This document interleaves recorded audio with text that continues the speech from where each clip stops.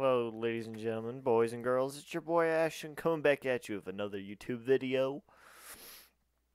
Wait, that's not how I usually introduce myself in these kind of videos. I say, yo, yo, yo, what's poppin', YouTube? But anyways, whatever, man. Today, we be ranking some Slipknot albums.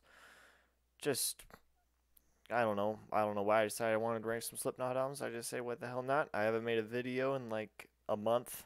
No, I think 5 weeks. This is the last time I uploaded that Pixar video. I tried making a tier list video not so long ago, but it ended up being 40 minutes long. And nobody wants to watch a 40-minute long tier list video. So I decided to delete that and do a different tier list video. And I decided we're just going to roll with Slipknot because it seems easy enough to do so. What to say about Slipknot? Slipknot, popular band, probably needs a little introduction. Any kid that knows music or heavy metal music should know Slipknot already. If you haven't, check them out. They're pretty good. They're very popular in the late 90s, early 2000s period. That was their prime. They were lumped in with the other new metal bands or whatever you want to call it, the bands in that generation. However, I look at them as the top. I look at them on top of the other bands during that time period. You know, when new metal was booming. We got bands like Stained, Korn, Limp Bizkit. Bands like those coming out at the same time around Slipknot was coming out. Slipknot was coming out at the height of it. However, I think Korn is almighty gods of new metal. I think Slipknot are number 2, with System of a Down being right behind them. I really like Slipknot. They're very different compared to the other ones. I really like their style and the way they play their music. I absolutely love their live performances. Just 9 dudes jumping around on stage, going crazy, banging drums, playing guitar. Not to mention Corey Taylor is a madman. Joey Jordison is one hell of a drummer. It's sad that Joey Jordison did not make the cut on their newest record, We Are Not Your Kind. However, Jay Weinberg, I think this is, Jay Weinberg is also a pretty notable drummer, which I will get into once we get into that album. So we just got the normal tier listings. We got S, A, B, C, and D. But yeah, let's just get right into the juice, my friends.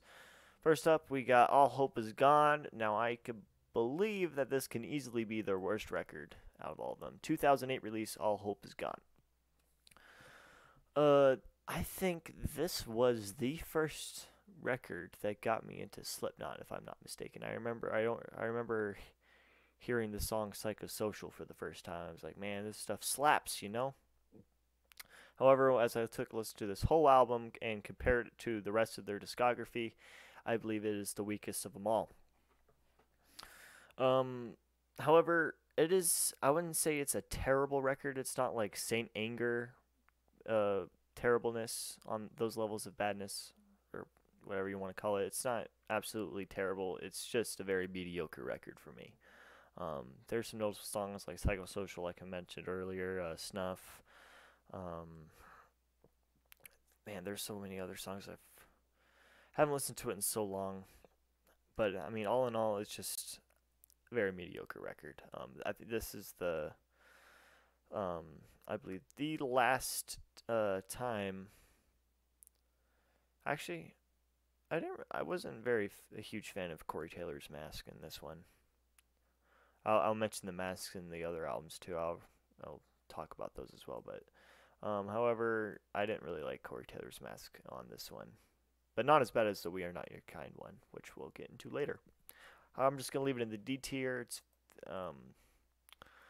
which is pretty much garbage tier in this one, but it's not terrible. If there's an F tier, I wouldn't put in there. Moving on. Up next, we got Volume 3, The Subliminal Verses. Now, this is going to be a very controversial placement that I'm going to be putting here. Volume 3 is a solid record. I believe this is with their absolute peak. Slipknot was on top of the world at this point in time.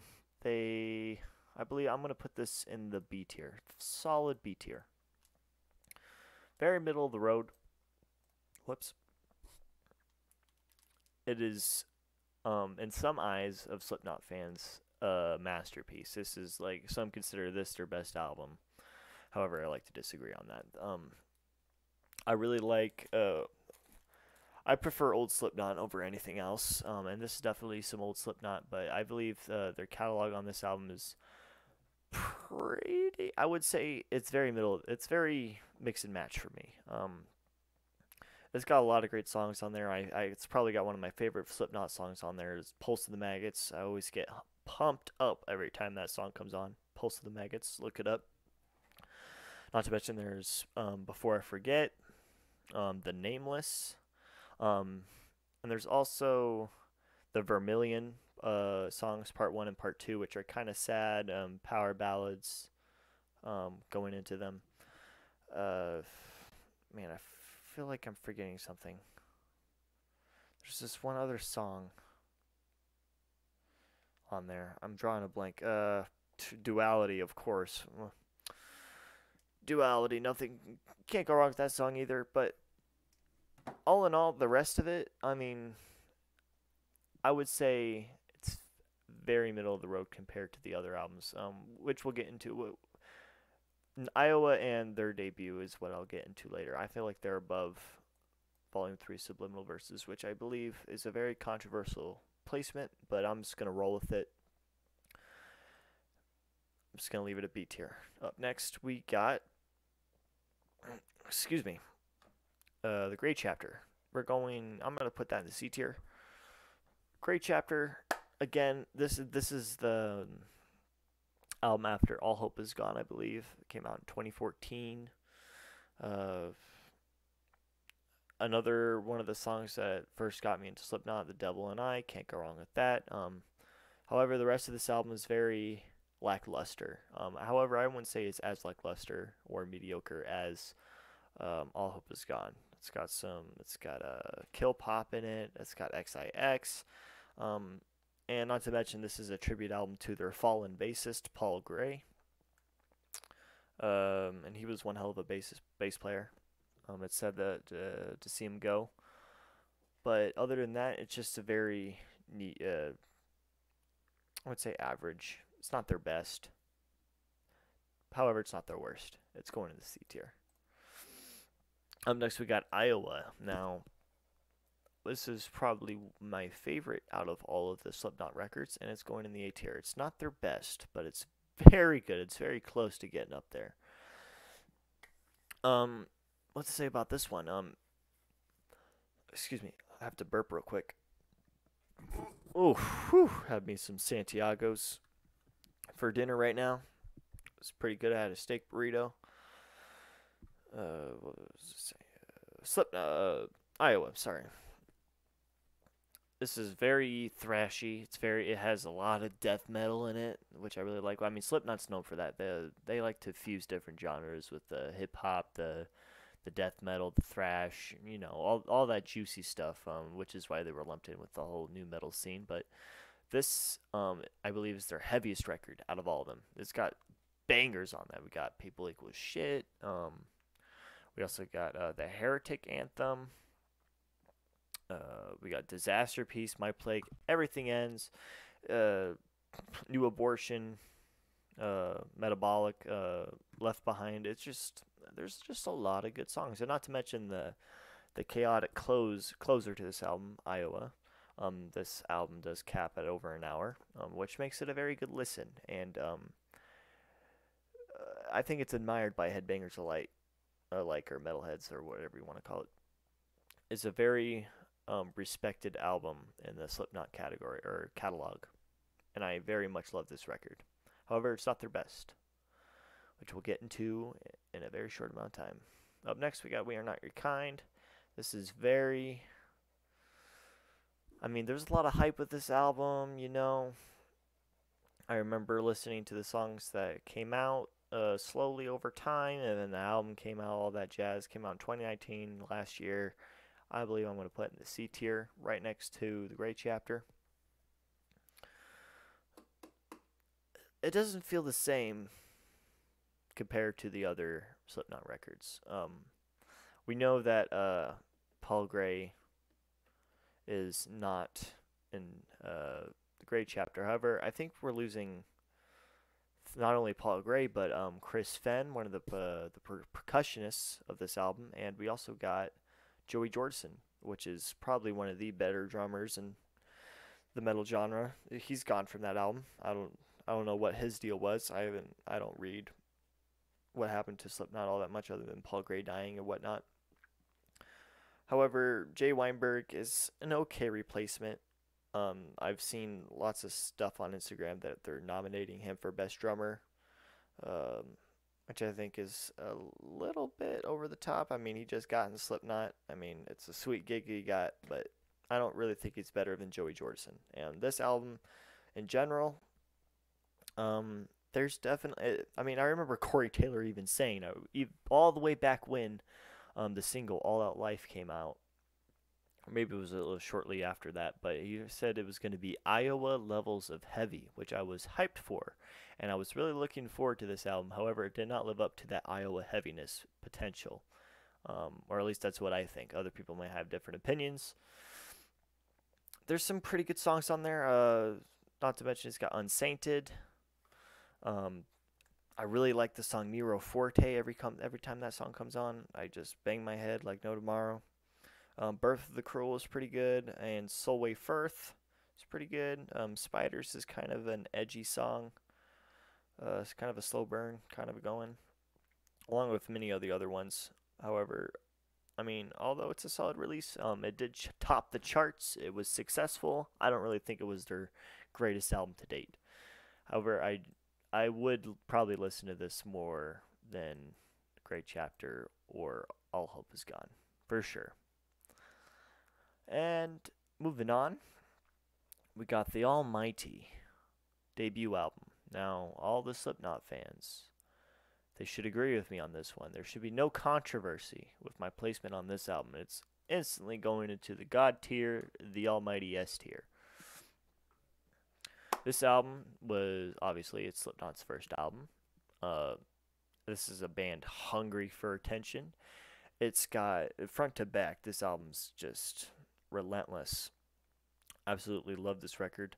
I will never forget seeing the live performance of the song Spit It Out at the 2009 Download Festival on YouTube. That was phenomenal. I mean, I know I look that stuff up all the time. I love watching metal bands play live. Not to mention, well, obviously the song Spit It Out is on there. We obviously got the classic Wait and Bleed. We also got Sick, Eyeless, Scissors, Eeyore, sorry. Surfacing, I believe, is one of their best songs. It's just a solid catalog, or solid song choice. I'm not wording this right. It's a solid album. That's what I meant to say. Like I said, I'm trying not to repeat myself. It's a solid album. It's a very solid album. Hold on, am I recording? Thank God I'm recording. And we're just under 15 minutes. Hopefully I can wrap this up pretty soon. But this album is probably Slipknot's masterpiece. It's got everything a Slipknot fan would want, or any OG Slipknot fans would absolutely consider this their best. It's got death metal, it's thrash, it's got speed, it's even got those hip-hop elements most vibrantly seen, and the song Spit It Out. There's just nothing bad about this record. It's very good. It's got all the original members on there. And I believe this is an absolute staple among all the new metal albums that came out during this time, especially during 1999 when everything was kind of, with all the copycat bands coming out. If you have not listened to this album, I would highly suggest you do, and I would listen to it all the way through. I know there's some people that just listen to songs off of these albums, and I get that, but I mean, I'd say you're missing out if you're not listening to this album. It's definitely a top pick for me among my top lists of all-time albums. I should make an all-time albums list if I can, if I have the time. That'll probably be a next video I will discuss about just an all-time favorite albums. Not just metal in general, but just in other genres as well, like rock, classic rock, pop, even heck, even rap. I can even put that in there. Just a diversity of stuff on there. I think that'd be pretty cool. Let me know what you guys think, or don't. No one ever comments in my videos, but yeah, that here right here is my Slipknot tier list. Hopefully you guys enjoyed. Hopefully I didn't cause controversy. I did kind of not like here I am doing it again. I'm in a loss for words. Like I can't speak right now. However, I'm just gonna call it a day. Hopefully it turns out all right. Hopefully y'all have a good night. Other than that, peace out, homies.